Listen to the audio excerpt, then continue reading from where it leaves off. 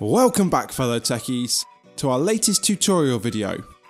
I am the Technician Project,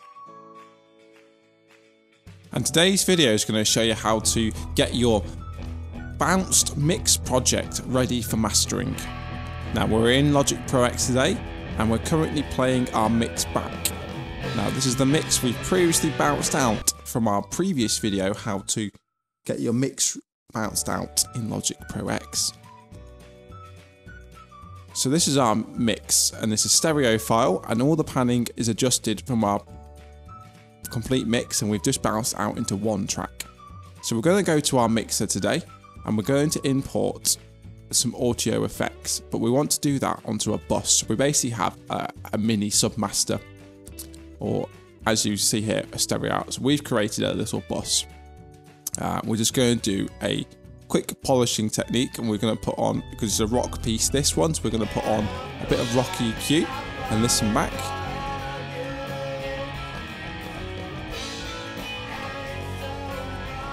And then we're going to put a little compressor on top as well.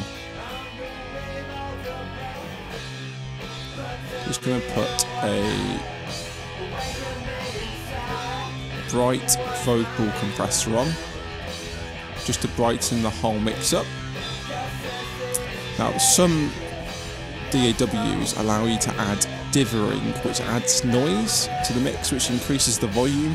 Now usually when you're mastering, you're trying to increase the volume to match everyone else out there. Everyone likes to master at quite a loud level. So our mix is now mixed and mastered and ready to be bounced out for CD quality. So we're going to go to our arrange window here and select all, Command A, and we're going to Command B to export our file out, which is 16-bit stereo interleaved WAV, non-normalized, do not normalize it, and we're going to name it Master Bounce and bounce that to our desktop. Now the difference between a master bounce and a mix bounce is it's processing a lot quicker because of less inserts. Thanks for watching. Don't forget to like the video if you enjoyed it, and subscribe for more.